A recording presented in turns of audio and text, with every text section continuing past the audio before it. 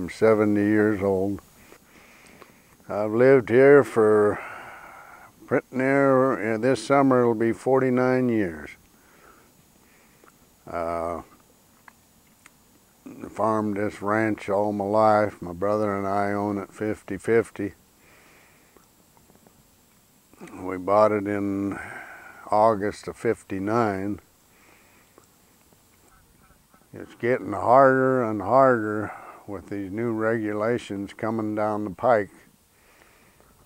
You have your EPA that wants to, with this new Senate bill, wants to impose a dust regulation.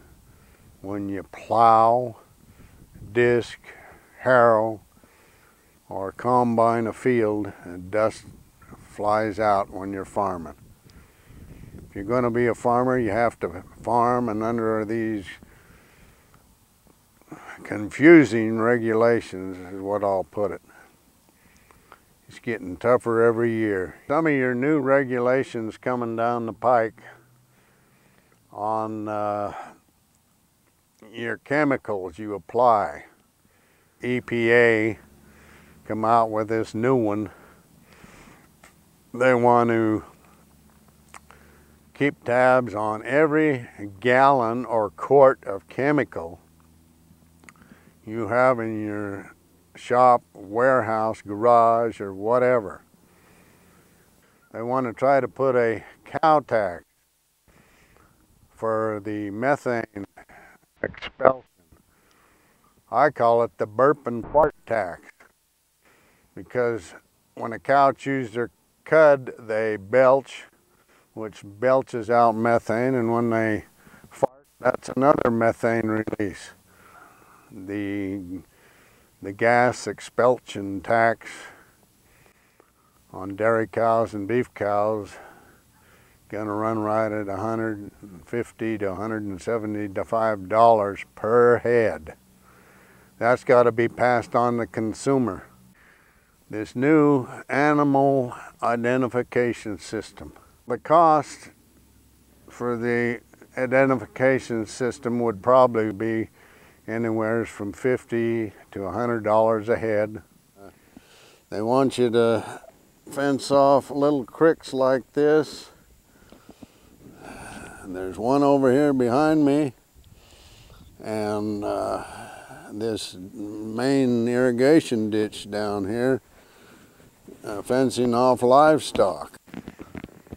And on this ranch, if you took in all the little ditches and creeks that run through the property, not only the land you would lose to pasture or other production, it would cost us thousands of dollars to do that.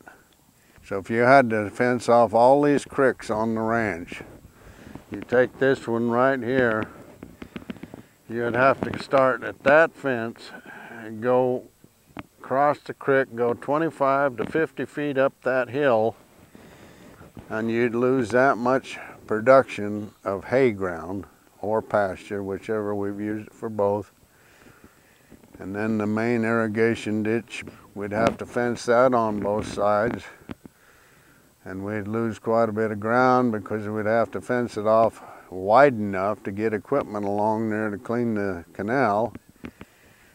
And other creeks up on the hill, we would lose a lot of acreage up there. I mean, we'd lose almost a third of